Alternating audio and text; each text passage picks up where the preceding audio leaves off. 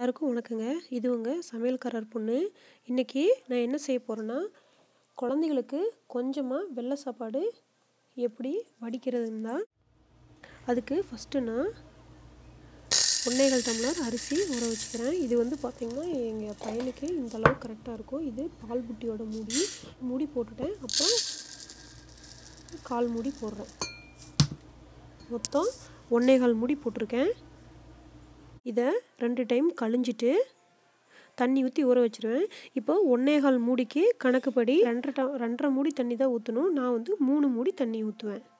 அதை விட எக்ஸ்ட்ரா நீங்கள் ஊற்ற வேண்டாம். அப்படி ஊற்றினீங்கன்னா அடியில் கஞ்சி மாதிரி கோத்து நின்றுக்கும். 3 மூடி தண்ணியே இதுக்கு கரெக்டாக இருக்கும்.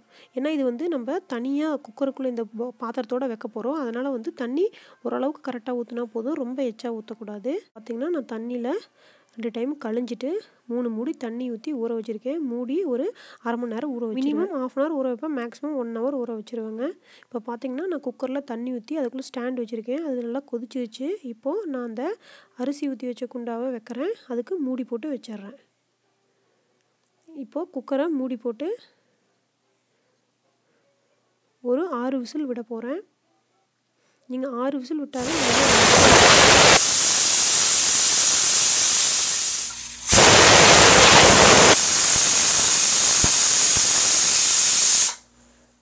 இப்போ 6 விசில் வந்து விசில் அடங்கிருச்சு. குக்கரை திறந்து பார்க்கலாம்.